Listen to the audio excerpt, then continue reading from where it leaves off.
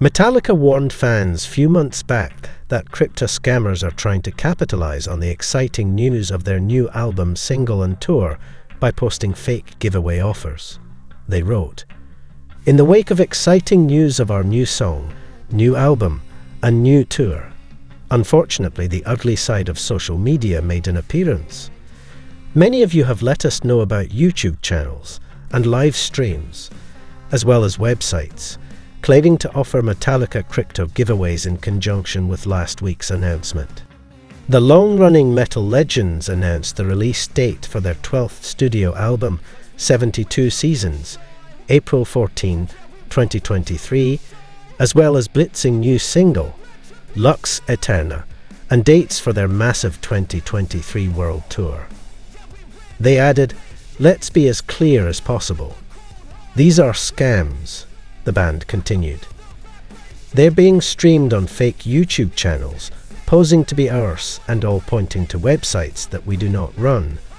Please remember, all of our official social media channels are verified. Always look for official verification before believing something wild and crazy to be true.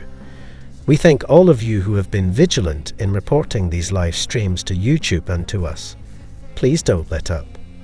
They also included links to all their official social media sites, and the Metallica Reddit channel is also keeping an eye on the scammers who have employed phony account names and URLs to lure fans with promises of doubling their Bitcoin investments.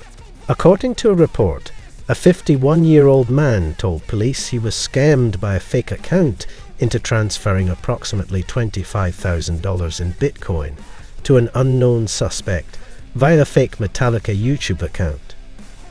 The legendary heavy metal band unveiled the zippy, fun-first single, Lux Eterna, which is a fantastic way to introduce new music. 72 Seasons will be 12 songs and 77 minutes long, and produced by Greg Fidelman alongside James Hetfield and Lars Ulrich.